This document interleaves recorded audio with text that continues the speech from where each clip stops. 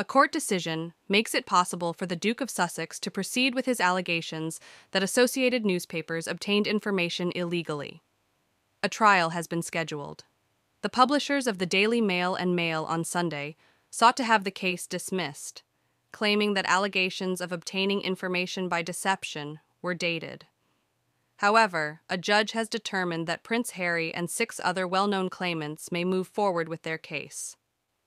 The claims were categorically refuted by Associated Newspapers as preposterous.